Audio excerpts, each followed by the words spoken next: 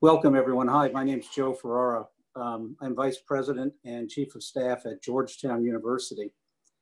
And I'm pleased today to welcome all of you to this town hall on student life, residential living, financial aid issues that we will be discussing today for the fall 2020 semester. I want to thank our Georgetown University Student Association, and I will turn to the president of the Student Association in a moment. But I want to thank GUSA for their co-sponsorship of this event today. Over the last several weeks and months, we have been working very closely with a lot of constituents, our students, our faculty, parents, alumni, as we have sought to put together a plan for how we can bring back our community to campus in a very safe and responsible way. And so today what we want to do is be in a position to answer some questions and provide as much information as we possibly can. I'd like to take a minute and just say that our focus through all of this has been the health and safety of our community. We recognize that we are in the midst of a global pandemic, a global health emergency. This is unprecedented. None of us have ever gone through anything like this. And as you all know, in the spring semester, we had to take unprecedented steps to turn our operations into virtual operations, both academically as well as our other campus operations. And in the recent weeks and months, we've turned our attention now to focus on the return to campus in the fall. We have been doing this very in close contact with our faculty and student community. We've also been coordinating with the District of Columbia.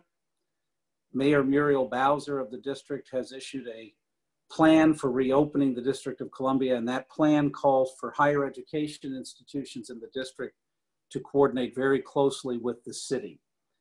And so we are working very closely with the city, and their approval will be required for us to follow through on our plans. That approval from the district and monitoring the ongoing public health conditions, not only in the district area, but nationally, are going to be very important as we prepare to return to campus. We have also been focused, I'll make one other comment and then I'll turn to my colleague, Nico Ferretti.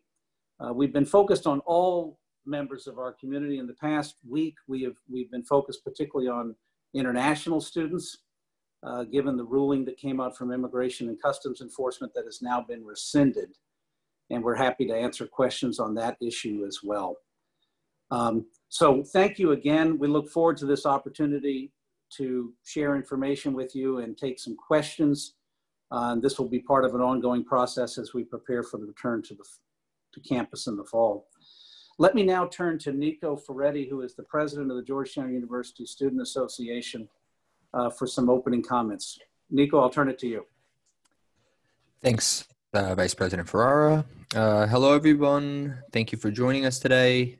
As Vice President Ferrara said, I'm the president of the Georgetown University Student Association, GUSA, the official undergraduate student government.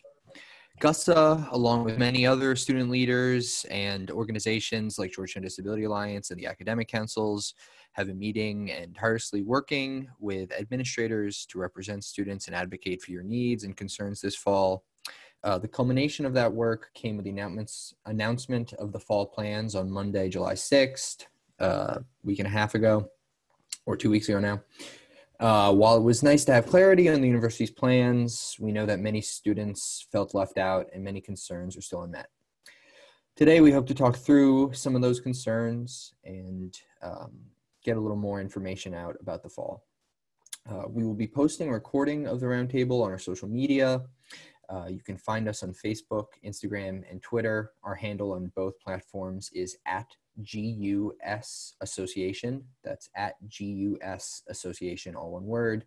I recommend that you check one of those platforms somewhat regularly in the coming weeks. We often collect survey data from students and publish updates on projects that may be relevant to your needs, especially related to the fall. Now I would like to introduce the Vice Provost of Education, Rohan Williamson.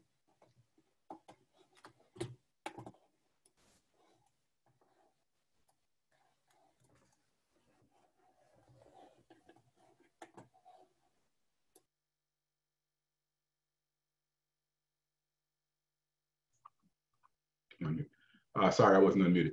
So it's just a pleasure to get a chance to talk to you guys. So I want to talk about a few things. I mean, there's been a lot of preparation in place for this past summer and preparing for the fall. And as pointed out, no one's gone through this before, so keep that in mind. And one thing I wanted to ask is this: just be patient, because as we go through this, we've done a lot to prepare. We try to anticipate all of the questions, all of those concerns that may come up, but some things we may miss out on. And remember, you can go to your advising dean to ask any specific questions, but we've dealt broadly with questions in terms of how we're going to deliver courses. And remember that a virtual environment, a hybrid environment is something new, but that doesn't mean it's necessarily worse than what you had before. Faculty have spent the summer training, preparing as much as possible for this. There you have an experience that's new, different, but also are unique to the course that you're in. So it's not a one size fit all. And so the delivery method, again, could be different, but it may be a lot better. And keep in mind too, there's a lot of anxiety on all fronts.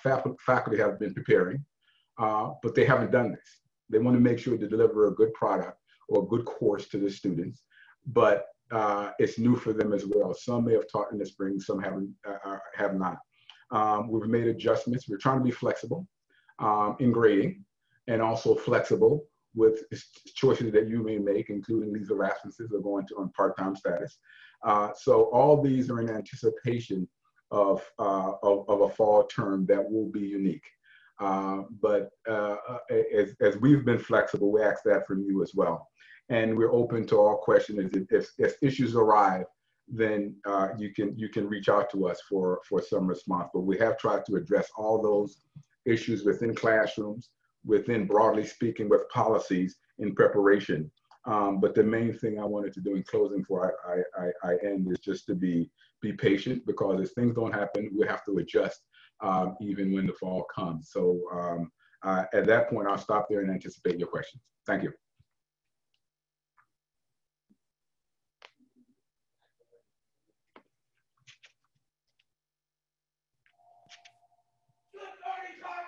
Okay, I think I'm next.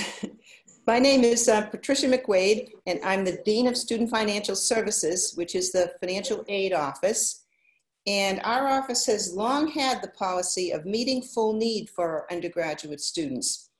And this will not change due to the financial difficulties associated with the pandemic. By meeting full need, we mean that we take the full cost of attendance into consideration. And cost of attendance includes not only tuition and fees, but dormitory room and meals and travel expenses, personal expenses, books. It's everything associated with the cost of attendance. And so we start with that number, and then we subtract what we think the family can afford to pay based on the information that we get from the aid application. And so when you take the cost of attendance minus the expected family contribution, that's the need that we pledge to meet. So students can apply by completing a FAFSA, that's the Federal Free Application for Federal Student Aid, and the College Scholarship Service Profile Form. They need to submit parents and student tax returns. And all of this is clearly spelled out on our website. So aid applications are reviewed every year, and all undergraduate scholarship aid is need-based. We don't offer any so-called merit aid because you're all meritorious. So it's based on financial need. We package aid in the following categories. First, a Pell Grant if a student qualifies according to the federal government rules, and the maximum Pell Grant is about $6,000. Then we package some student loan, anywhere from $3,500 to $5,500 each year, depending upon the student's year in school. And we package federal work study, anywhere from $3,000 to $3,600, again, depending upon the student's year in school. The remainder of the need is met with Georgetown Scholarship, which ranges from as much as $75,000 a year to as little as $1,000, depending upon each individual student's need. So first year and transfer students have received their award notifications already. For continuing students whose aid applications are complete, aid notifications will be sent via My Access on July 31st before the bills are sent. Many of our notifications have been ready to go, but we needed to wait until we know who is being invited to return to campus and who will study remotely. We will be adjusting the cost of attendance number to reflect any changes in the amounts billed for both those approved to be here and those studying remotely.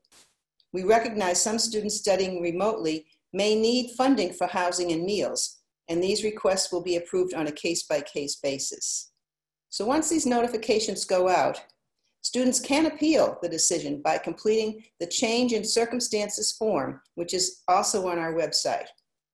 Appeals are reviewed once or twice a week, depending on the volume, and those studying less than full-time will be eligible for aid as long as they are taking at least 6 credits. Those enrolled for fewer than 6 credits are unable to receive federal student aid according to federal regulations. But Georgetown will take a look at those students enrolled for fewer than 6 credit hours, and if you can't afford to pay for them, you may request Georgetown scholarship aid. And that's clearly an exception to any past year rulings. Student employment opportunities will be available in our app, which is called Hoya Works. Both federal work-study and non-work-study jobs will be posted there. Students may work either in person at Georgetown or remotely with the permission of their employer. We anticipate having many employment opportunities available for students who receive federal work-study as part of their aid award. Students must actually work and record their hours worked each week on timesheets with their hiring department. And then students will be paid bi-weekly at least the minimum wage of $15 per hour. So I'm now going to turn it over to Bill Huff, who's the Director of Residential Services. Thanks, Pat.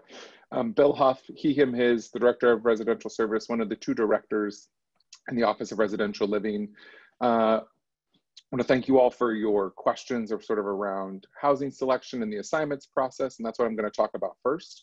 So first I want to talk to sort of the experience for our incoming first-year students. So for our first-year students, that's an assignments process. You all should have, for all the students, first-year students who were invited to campus should have received an email last week sort of outlining what the process was. One of the first steps for you to do is to go into our Hoya housing link and click whether you indicate whether you're going to come back to campus or not and live on campus. We're asking all first-year students to commit to that by the end of the day tomorrow, Friday, the 17th of July.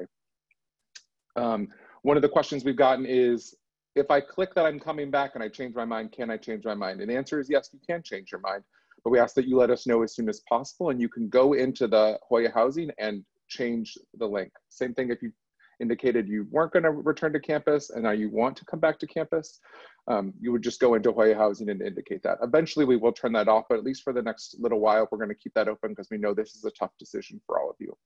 For our returning students, we tried to sort of mimic as close to a regular housing selection process as possible. So tomorrow on Friday, all the students who've been approved to return to campus will receive an email from Residential Living outlining your process to begin the housing selection process. So as we know, all students will be assigned to 1 bedroom per living unit on campus, and most of our upper class students will be assigned to on-campus apartments and townhouses.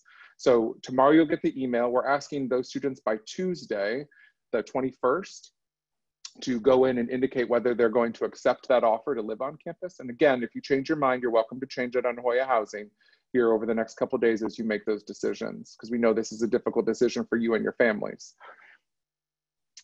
Once you've indicated those students who self-select to go through the housing selection process, we will do a group formation process, which is similar to other years here on campus, which will begin on Friday the 24th. And then that will go through all the way through the July 30th when housing selection will end. That is all I have about housing selection and the assignments process. Now I'm going to turn it over to the Vice President for Student Affairs, Dr. Todd Olson. All right. Thank you, Bill, very much. And I will take it from here. Good evening, everyone.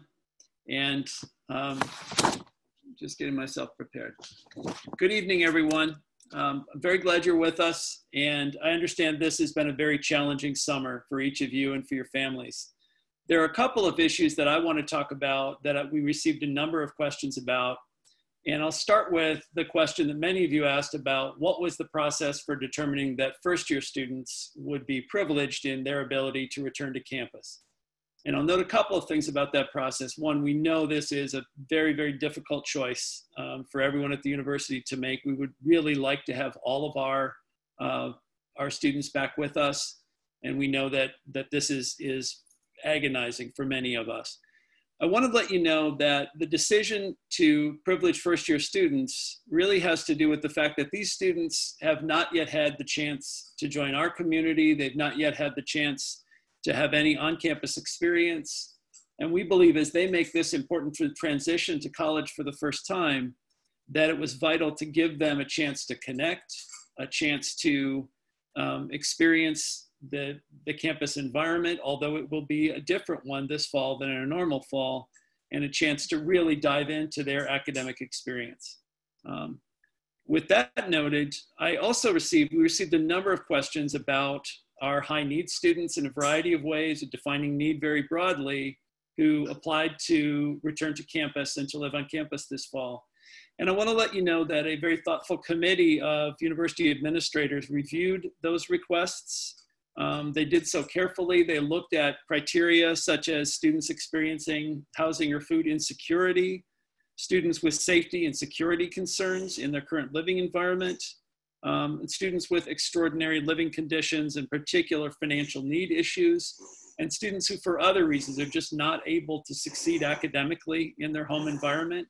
And I apologize if you can hear my beagle wheezing behind me. I have an elderly dog spending time with me here. We read those applications with great care, with an appreciation for the information that students shared with us. We know it's difficult to share such deeply personal information, and we recognize that many of our students face significant challenges at home. And at the same time, we need to balance our interest in bringing students back to the Hilltop with the knowledge that the public health guidelines we're dealing with limit the number of students that we can bring back safely to our fairly compact campus.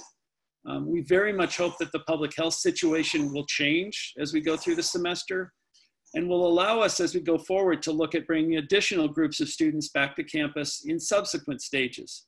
But again, that is all dependent on what happens with public health conditions, both nationally and here in the DC area. We also received a number of questions about dining on campus.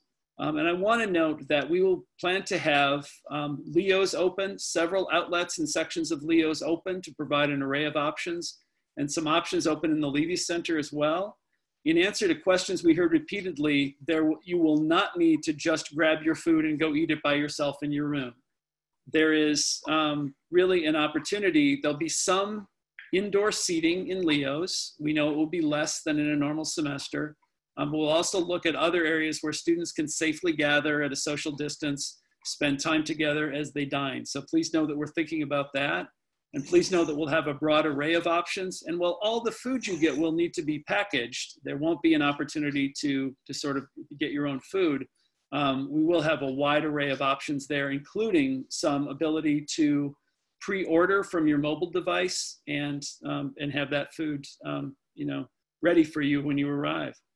I think the last thing that I want to say is that we received a number of questions about mental health needs for all our students, for some of our underrepresented students and students in vulnerable categories. Please know that the staff in our counseling center, our student health center, and health education services have been working hard to meet student needs throughout this time. They've done remarkable work with students, connecting with them virtually, and much of that work will continue virtually in the fall semester. But please know we are thinking about not only the individual support and therapy needs for our students, but also group experiences and learning experiences to support our students with those situations.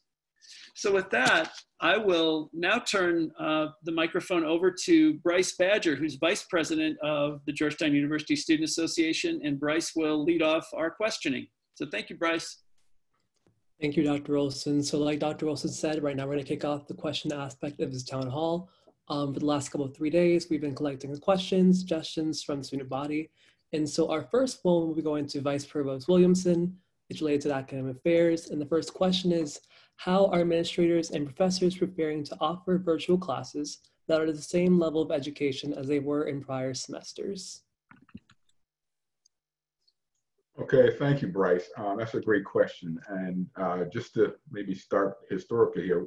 So as a university, we've been investing in technology for close to 20 years now, and sort of thinking about short-term disruptions, you know, if there's snow days and things like that. So technologically, we have a lot of things in place. So after the spring, as some of you well know, we had questionnaires go out. Okay, how was your experience? Similar went to faculty. Then from that point, we started to make adjustments in terms of what didn't go well, what went well, and what to do more or less of.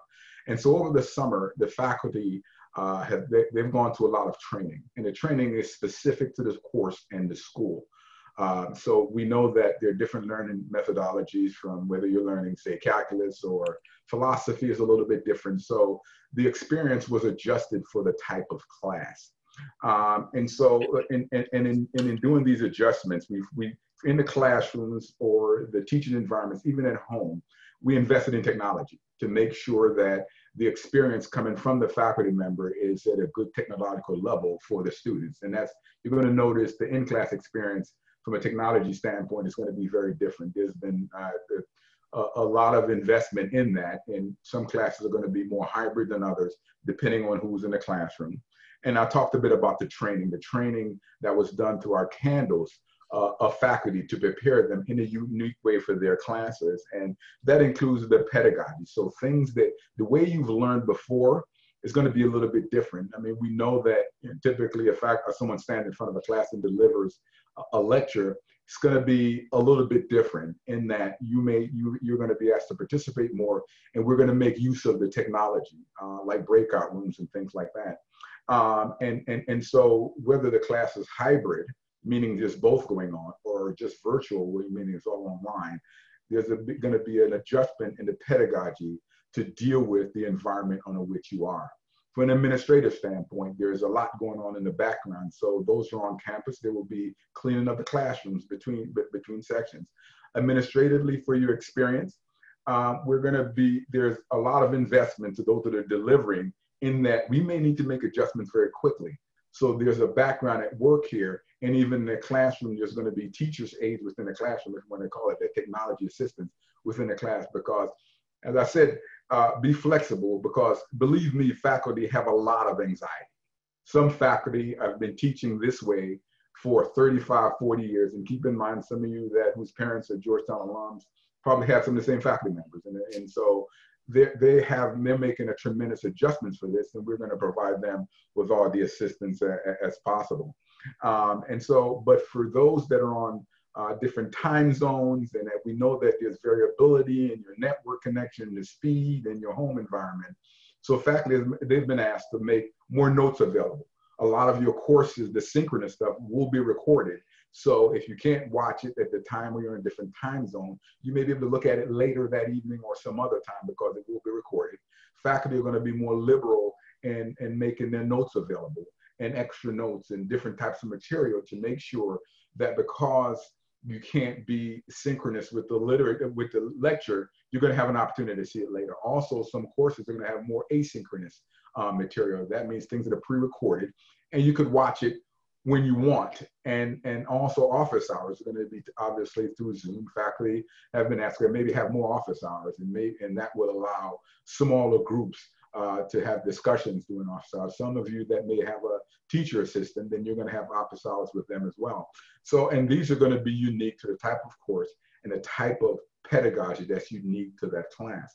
So there's been, over the summer, a lot of work has been done. 1,750 of the faculty from full-time, part-time, non-tenure line, and adjunct have gone through this process of learning. So we've spent a lot of time over the summer preparing for this, but this has never been done before at this level and this extent, and we're well prepared to make adjustments along the way. So if things aren't going well, then we're going to adjust to make them better, because we've been practicing. But you don't know how things will go to the actual game starts. So we're really looking forward to this. we're all a bit nervous. There's a lot of anxiety. We think we've practiced well, we've prepared, we've made the investment. And so I think the fact we're prepared to go. So I hope that provided you with some insights. And I want to make another point that sometimes where we're used to seeing a class, be prepared for the difference. And it doesn't mean it's good. And I think the assumption is it's going to be worse. Some courses are actually better done this way. And you may learn better because you're going to be able to schedule things sort of uniquely to you. And some courses may be much more effective in a virtual environment than otherwise. So this is going to be a learning process for all of us. And I'm really excited and confident and very optimistic that things are going to go well. Thank you. Thank you so much, Vice Provost Williamson. So our second question is for Dean McWade, and it has to do with financial aid decisions and when they will be sent, and just expanding on, what you've talked about already and the details of the process this year. Sure. So as I mentioned in the introduction, we have sent the award notifications already to the newly admitted students, both the first year and transfer students. So they have their notices. The continuing aid decisions were held until we know who's going to be in residence on campus or not learning remotely, let me put it that way. And those decisions will be sent out by July 31st via the My Access site. And students have to go into My Access to view the award. And while you're there, please accept or reject what we've offered you. I mean, sometimes students don't want to take the loan or they don't want to take the work. I don't know of anyone who doesn't want to take the scholarship, but I could be surprised. So please indicate whether you accept the award or decline it. And then what we'll do is put those credits onto the student billing statement in time so that before the billing statement goes out on August 4th, the credits will appear. Now that's only for those whose aid applications are complete. And I must say we have a lot of students whose aid applications are not complete yet. And we've been sending emails consistently since March to say, you're missing this, that, or the other. And until we get what we need, then we won't be able to send you the award. So pay attention to those missing information emails that we send and get us what we need. And if you can't get us what we need, then be in touch with your financial aid counselor and let us know why, so that we can come to some understanding about what's going on in the family situation. So our website is finaid.georgetown.edu. And when you go to that site, you'll see the names of the counselor and associate director teams that we have. And it's divided alphabetically. There are 4 or 5 different groups. So you'll see, for example, that students whose last name begins with A through D see a certain counselor and then the associate director. So please be in touch with that person if you have problems getting your application complete. That's really important because we want to get everybody's award notification out as soon as we can. And I know you've been waiting patiently for them. And it's certainly understandable that you've run out of patience at this point. But we really do need to know who's going to be in residence and who isn't, because that affects the cost of attendance budget, which, as I mentioned earlier, is the first component of the need calculation. We have to see how much it's going to cost you, and then we subtract what we think you and your family can pay. And then that's the need that we meet 100% of. Okay. Thank you, Dean McWade. Our next question relates to residential living. It's for you, Mr. Huff. So could you tell me a little bit about the process for housing selections and assignments for incoming first years and for upperclassmen who will be returning to campus for the fall semester? Sure. So I gave you sort of the quick, brief overview sort of how those two processes work, but I think there's a little bit more nuance that we've seen in some of your questions that have come in. So one of the things for first years is a lot of first years, even though most first years will be living in on-campus residence halls, we pretty much plan that most of our residence halls will utilize by the first year student population. So that means that you'll probably be alone in a room, utilizing the shared or suite style bathrooms on the floor. But some students have asked, can I request to have someone live next to me? And just due to the timing of where we are with being so close to the start of the academic year, and that normally this process starts much earlier, unfortunately, we can't accommodate those requests currently. However, we hope to find a process that maybe after we start the school year, and if there is a way that we can do some room switches to accommodate people's needs better, we'll work with you, and you'll work with your community director, who is the full-time live-in master's level professional who sort of runs each residential building at Georgetown. So for first years, unfortunately, we can't sort of do groupings or pairings of folks within sort of residential buildings. Another cool thing that we have for upper class students is some students have said, how do I know what students have been approved to live on campus for the fall? So we have a system within the Hoya housing system that all students who are upper class students who are going through the housing selection process starting next week will be able to communicate with other students who've been approved. So that way you can sort of build networks and identify people that you want to live with in on-campus apartments and townhouses. And again, you'll each have your own bedroom, but there will be some shared living space in our kitchens and like living room areas in those apartments. Because as we know, most of our apartments and townhouses on campus have multiple bedroom units. And so there will take some sort of connection for students to build some sense of community and trust with each other. And then we know there's some anxiety and nervousness about shared living space with other people. So we're hoping this communication tool that's built into the housing selection process will be one great tool for students to sort of be able to navigate the process better. Thank you, Mr. Huff. So the next question we have relates to public health concerns, and I think Dr. Olson, you'd probably best be able to address this. What is the testing plan for students returning to campus? So thank you very much, Nico. And I will note a few things about that plan. First of all, we are taking seriously the need for testing all the members of our community who will be coming back to campus or even the area around campus. And that starts with sending an at-home test out to students probably the last 10 days of July or the first couple days of August, that you should receive that at home, that we ask you to do. It's a very simple saliva test you can do at home, so that we have a sense of who tests negative in advance of arrival.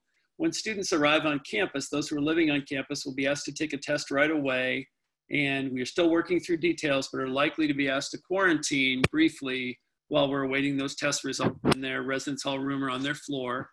And then you'll also be tested if you're coming into campus about a week to 10 days after that, just so that we have the best data we can, so we can identify early on those students who may test positive. And we're doing the same thing with our faculty and staff. And we know this is a somewhat intrusive process, but we also believe, and the public health experts have told us, this is the best way to assure that when we have positive cases, we can catch them and support those folks, get them into an isolation setting where they can be cared for and can be distant from others. So we're really working hard on that. We'll also ask everyone who's on campus, students, faculty, and staff, to download and use an app that is from this company, One Medical, that we're working with. And we'll ask everyone on campus each morning to report their temperature and to do a symptom report, and then to attest that they are in good health. And that's a step that'll be necessary for folks to come into campus buildings each day. And I want to note with this that our Student Health Center and the colleagues at One Medical are standing by to help and to answer questions and to provide support. So we'll do the very best we can to make this a sort of a comprehensive process, but also a supportive process for folks as we deal with these very unusual circumstances. So thank you, Nico. Thank you, Dr. Olson. Our next question relates to the life on campus and life off campus. It's for you, Vice President Ferrara. Could you tell me a little bit about what the campus compact is that students will be asked to sign? Thank you, Bryce. I'm happy to do that. And I'm going to answer that question, and I'd like to take one additional minute and just elaborate on my comments in the opening on international students. But let me start with the campus compact. As you just heard from my colleague Todd Olson, We are taking public health very, very seriously. Part of that approach is going to be requiring every member of our community who's returning to any Georgetown campus, and every student who's going to be returning and living in neighborhoods adjacent to our main campus in Washington, D.C., to sign what we're calling a Georgetown University Compact. And what this compact is going to do is it's basically each of us pledging to abide by health and safety measures so that we can make sure that our community is safe. One of the phrases that has started to pick up as we have these meetings and talk about this is, it will take each of us to protect all of us. We all have to participate in this public health framework to ensure that we can keep our community safe. The compact is a way of formalizing that, and it's also a way of sending a message that we're really serious about this. When you ask someone to sign a document, you're asking them to pledge and commit, each of us to protect all of us. So that's what the Campus Compact is. And Bryce, real quick, on the international students, I mentioned this at the beginning. International students have always been a very, very important part of the Georgetown community. I'm really sorry about the ups and downs that international students have faced, particularly in the last 10 days. We had Immigration and Customs Enforcement issue a reckless ruling that overturned guidance that had previously been put in place last spring when we had to go to virtual. That caused a tremendous amount of anxiety and stress. Georgetown and many other higher ed institutions jumped into action and filed lawsuits. We joined several of those lawsuits. The pressure worked, and the Immigration and Customs Enforcement Agency this week rescinded that reckless order. That is very, very good news. It takes us back to the process for international students, to allowing them to participate in classes virtually, whether they're inside or outside the US, without losing their visa status or impacting their progress toward work authorization. There's one piece of information we're still working that's not clear, and we're following up with the Department of Homeland Security to get clarity. And that has this new ruling relates to our new students. So they've taken us back to the place we were before in terms of our current students. We are working to get clarity now in terms of how this applies to new students. All I ask is that you watch for communications from our Office of Global Services, as well as communications from your own deans in terms of the school that you're coming into. But we're monitoring this very closely. Bryce, thanks a lot. Thanks, Vice President Ferrara. So our next question has to do with academic policies and can be answered best by Vice Provost Williamson. So the question is, can you provide information on what academic and grading policies will be for the fall 2020 semester? And what will attendance requirements, continuation of pass-fail option, and the standardization of academic policies regarding exams look like?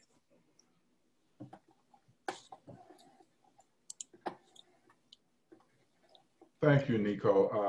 Again, I know that's a question that's at top of mind for many of you. And so, in fact, a lot of decisions were made actually earlier today.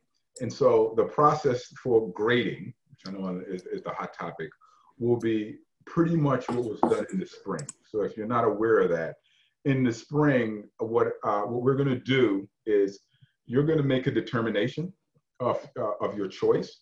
Right now, the date is the end of the study period, which is December the 10th. You decide whether you would like a letter grade or use what we call SCRNC. So on the 10th, you make a grade determination, say what I want is a letter grade. So how have you been doing? You've studied, and then you say, okay, I want it to be, I'll take the letter grade option. If you don't say anything, the default is a letter grade.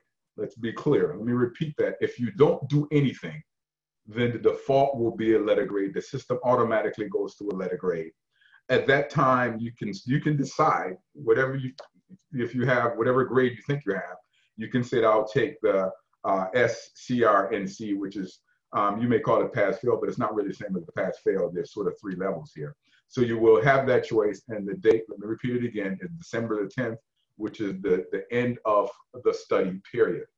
Now, the process that we went through for other, the questions about attendance and the standardization of academic policies. So broad academic policies in general stay the same. Now, but I know that what you're describing as your in-class experience. What faculty have done this summer, directive was, we'll take a course, go to the department or the group or the discipline level, and the first determination in that course is what's the best delivery method and how do we need to change the pedagogy for virtual or hybrid? What's the best way of teaching the class? That determination was made. Then there was a standardization across that area, department, discipline level, and say this is where, and so there's a choice, whether in the college SFS, of what unit of measurement they use. So if you're in the business school, it'll be what we call areas, but it may be a department somewhere else. So at that level, that's where the standardization will come in. That's where the discussion was.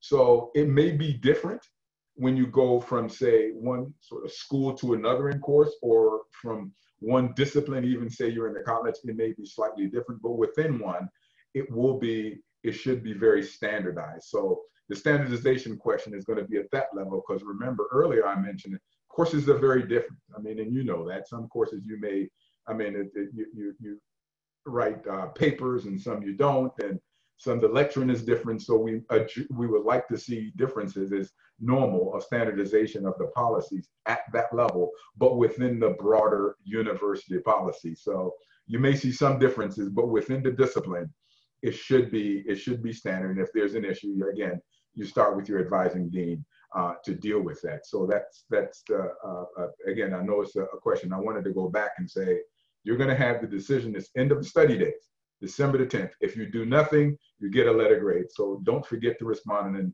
faculty have been told to remind you guys of that. And then you make the decision then. Okay, thank you. Thank you, Vice Provost Williamson. Our next question relates to financial services. Is for you, Dean McWade. So if a student feels that they'd like to appeal their financial aid decision, exactly what is the process for that, and when will those appeals be heard? Sure, thank you. Well, we actually have an appeals committee in financial aid that operates all year round. And so we have been hearing quite a few appeals from the newly admitted students and from the transfer students. And we've even gotten appeals from continuing students before they knew what their award was because they're so concerned about the situation. So we are responding to appeals. We meet once or twice a week, depending upon the need. If we need to meet more than that to get the responses to the appeals that I'm sure we'll get right after the bills go out, then we're prepared to do that. But before we do, you need to go onto our website and complete the change in circumstances form that's located on our website. And it asks for a lot of information, specific information about what changed in the family financial situation. So it often will require both the student and parent or parents to complete the form together to get the numbers that we're looking for. But the appeal process is quick, and you'll hear within a week, maybe sometimes less than a week. And if you don't, then be sure to contact your financial aid counselor to make sure that the form was received and that we indeed got to review it. Thank you, Dean McWade. Mr. Huff, this next question is for you, and it is, what will move-in look like for all students, and why is it structured differently this year? Thanks so much, Nico. So we just want to acknowledge that we want to make your transition back for those who are approved to come back to campus as smooth as possible. So one thing we have to take into consideration is with COVID-19 that we need to adhere to social distancing and making sure that we're keeping campus as de-densified as possible, and acknowledging that students also need some support as they come back. So the first years when you received your emails last week, you noted that we're limiting the number of people who can come and assist you move in to 1 to 2 people. We know that's a hard decision for our families and our students. But we really have to take into consideration the fact that if we allow too many people to come back to campus, it just increases the chances for us to not be able to contain and watch the health of our students and the rest of the folks who work on campus. So that's been really purposeful. One thing you'll also notice that's a little different this year is that we've assigned everyone a specific move-in time and date. So for first years, that's going to be a 5-day process from Monday the 17th of August through Friday the 21st of August. You are assigned a specific date and a specific time. Now we know for students traveling from far distances, especially our international students, that may not align given that flights are very limited in some places. If you have an issue with your day and time, you can go ahead and just email residentialliving@georgetown.edu. Know that you'll get an automatic response, and then within 3 business days, we'll work to try to reassign your time if we can. And again, we'll do our best to sort of be as flexible. For upper class students, that's going to be a 3-day process. So that's going to be from Saturday, August 22nd through Monday, the 24th of August. Again, you'll be assigned a day and a time. Same thing goes for upper class students. If that day and time doesn't work for you, you're welcome to email Residential Living, and that day and time will be sent in the email that will go out tomorrow afternoon. And so again, we're doing our best to try to make sure that students can feel supported. And at the same time, also taking into consideration that these are different times with COVID, and we want to make sure that we maintain the health of all the people who work on campus and the students who are returning back to make campus their home for the fall semester. Thanks so much. Thanks, Mr. Huff. Our next question relates to the Campus Compact. It's for you, Dr. Olson. So why are off-campus students required to join the testing process and sign the Community Compact when they're not allowed to make full use of campus or attend classes in person?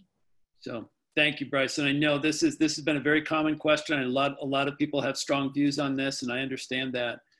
Really, it is about the fact that we know that the students who are living in the neighborhoods immediately off campus will be interacting with and in the same spaces with the students who are on campus. And we just know that is a fact. And we need to protect the entire community that is going to be together in and right around the hilltop. So that's sort of the essential fact there, Bryce. And I will also note, we know that for many students who are not permitted to live on campus or take classes on campus, this is a very tough bit of news to deal with.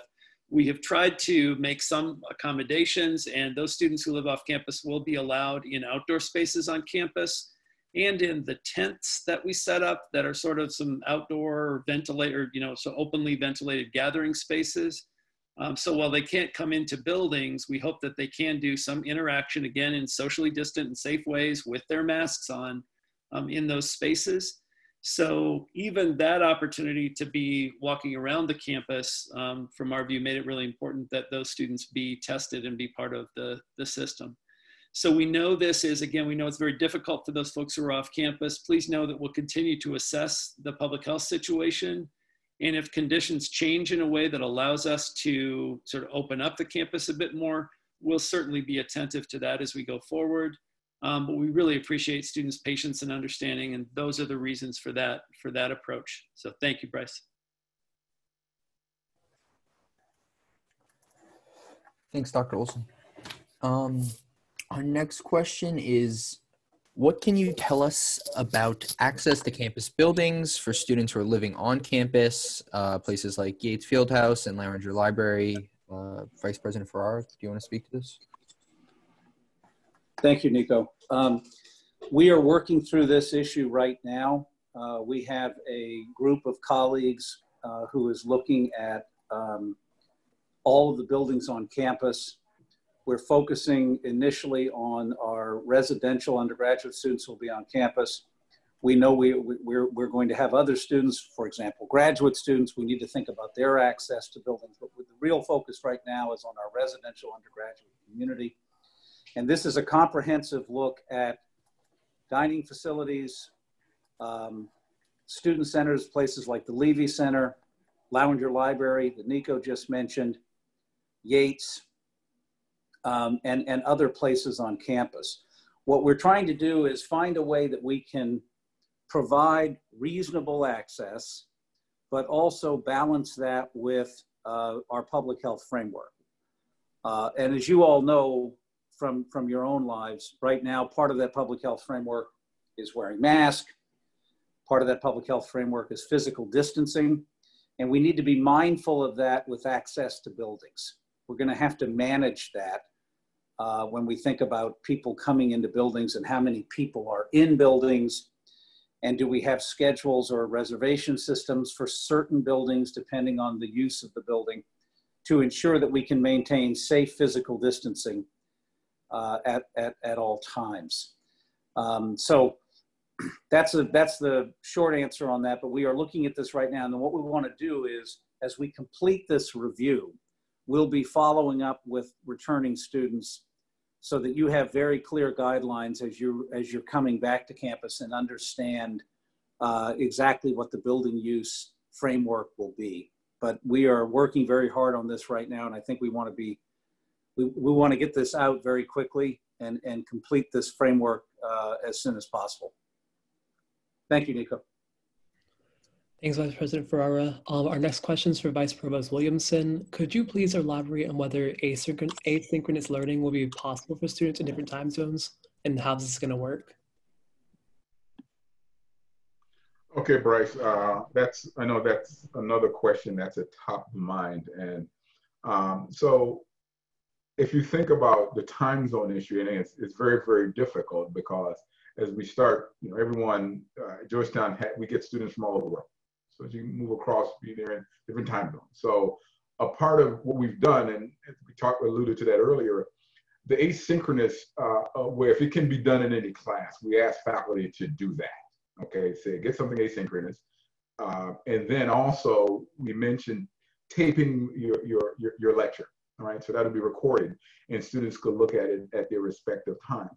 Adjusting times is very difficult because now you start adjusting times and matching schedules. Then we thought about that, but that was basically impossible.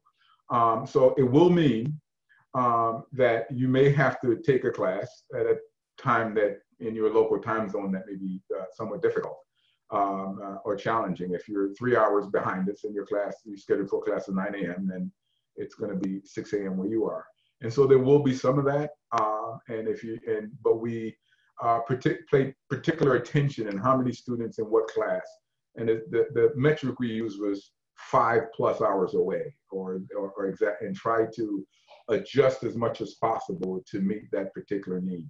But to address it more directly is try to record lectures. That's the first one, and make it asynchronous as much as possible. And the difference between the two, you may think it's the same, but the asynchronous is when the lecture or parts of it are recorded in advance and student can watch it before or after whenever they want. It's a specific meeting.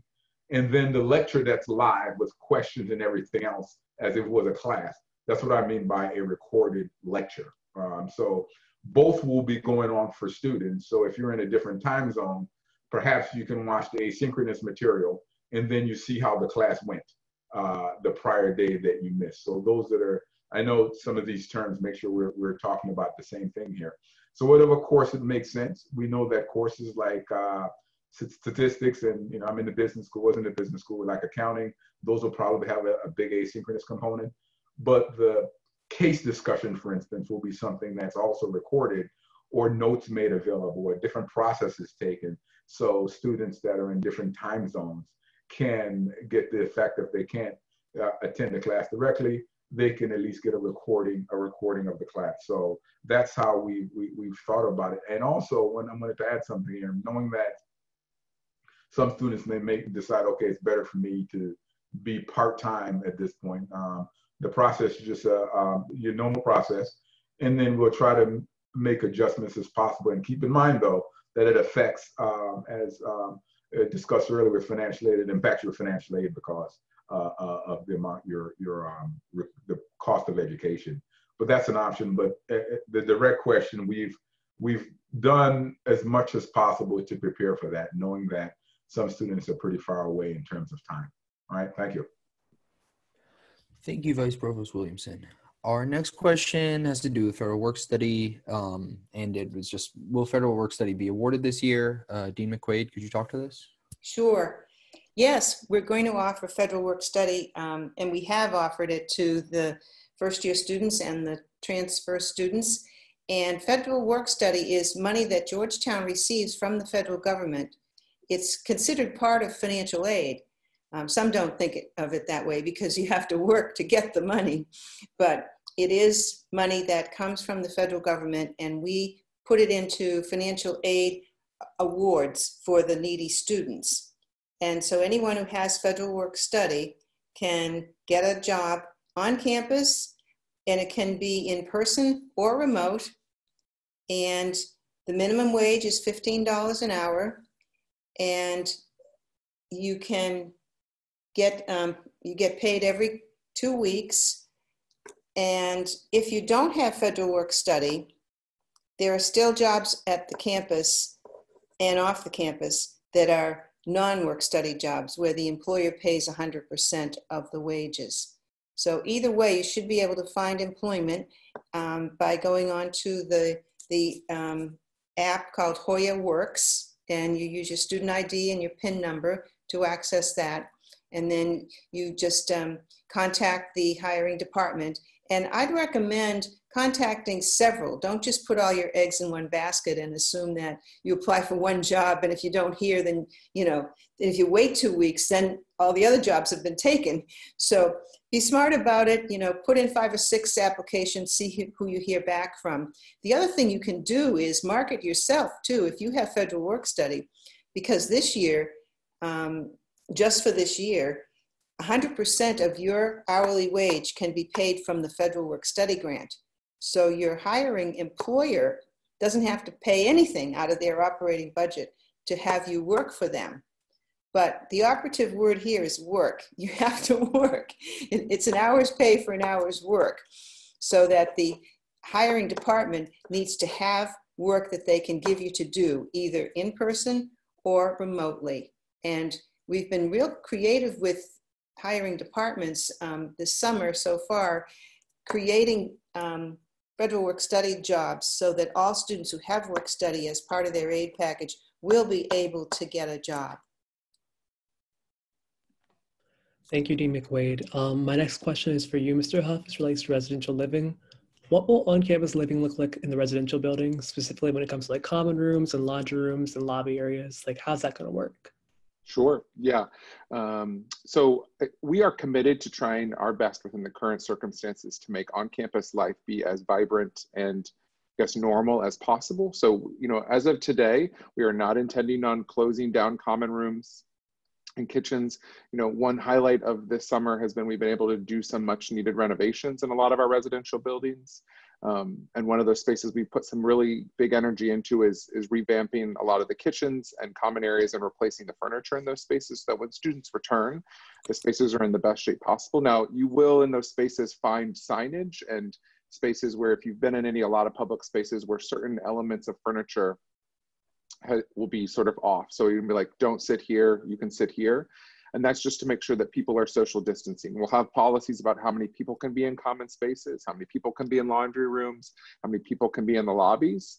But again, you know, we want people to return to campus, those who are approved to have the most vibrant and engaging campus community we can, still holding that we're in a time of COVID. So we're really excited for folks to return. And, you know, we also have a group of RAs set to return to campus to support the same sort of community building and support that we've had in previous years, and are really appreciative of those students, leaders coming back to help us create the campus community that we know you all want. Thank you, Mr. Huff. So we're right at 7, which is near our time. So I'll ask one more question and let Dr. Olson close us off. Our last question for tonight is, why are student social gatherings limited to just 10 people, both on campus and off campus? So thank you, Nico. And I know this is an area of real concern for many of our students. I want to note it really is about safety and health. Many of you may have seen the stories out of places like the University of Washington, University of California, other places where large parties result in major spreading of COVID-19. And so we are focused on, and we understand our limits are more restrictive than the current context in the District of Columbia, and we acknowledge that. But we really believe that any larger gatherings, social gatherings, especially in student living spaces, present very real health risks. And so we will ask all our students, both on campus and off campus in the local neighborhood, to contain the size of those gatherings to 10 people. And we know that is a challenge. We know it's different from the normal Georgetown social life, but it is one of the steps we can take that we really believe reduces the risk that we'll see spread of the virus in our student population and frankly in others that they might interact with. So it's about health and safety, and we appreciate everyone's patience with that. And with that, I just want to thank all of you for tuning in, and I hope we tried to get to some of your major questions. We know there may be more, and as you've already heard, there are folks here who are happy to hear from you about a variety of issues. I want to thank both Nico and Bryce, our GUSA leaders, who've done a very thoughtful job of helping to convene and lead this conversation. I want to thank all my colleagues from the administration. So we look forward to this sort of uncharted territory adventure that we'll all be having together at Georgetown this year. So thank you everyone for joining us, and take good care, everyone. We'll talk with you soon. Good night. Thank you. Bye-bye, everyone. Bye. Good night.